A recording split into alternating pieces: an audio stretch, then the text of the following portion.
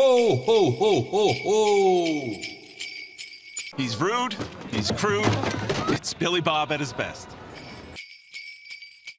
What you may not know is that the Coen brothers had someone else in mind for the role. How you doing? Yeah, that's right, they wrote the script in James Gandolfini's rhythm. And when that didn't work out, they tried to get a few other guys you may have heard of. They all would have brought something different, but I think they got the best guy for the job. Is that your underwear? Part of it. Where the hell's the rest of it? Actually, don't tell me. I don't want to know. The producers didn't want Tony Cox or Brett Kelly for their roles, but the director stood firm and was supported by Billy Bob. This was John Ritter's final role and also featured the late, great Bernie Mac. Yeah, I'll get you. It's not real. Well, it was real. I got sick and all the hair fell out. How'd you get sick?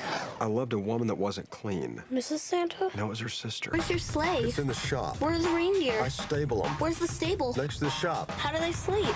Are you messing with me? I beat up some kids today, but it's for a purpose. Made me feel good about myself. You need many years of therapy.